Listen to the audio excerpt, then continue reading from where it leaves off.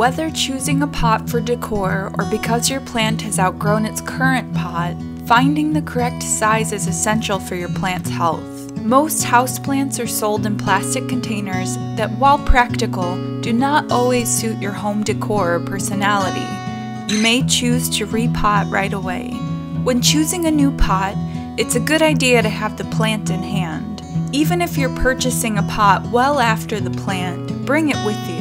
Unless, of course, your plant is too large to do so.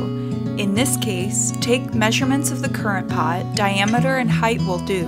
Photos of the plant will also help. Having your plant with you is good for visualization, not only of the sizing, but also the style and color of pot that will best pair with it. Some very important factors to consider. What size is your plant currently? Is your plant in need of uppotting? What colors or patterns would best complement your home and style? Does the pot have a drainage hole? If not, we offer a pot drilling service that is both fast and affordable.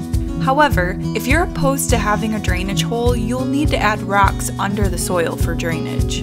If your plant has outgrown its current pot and you're sizing up, do not choose a pot that is multiple sizes larger. A good rule of thumb, choose a pot that is 1 to 2 inches larger than the current one.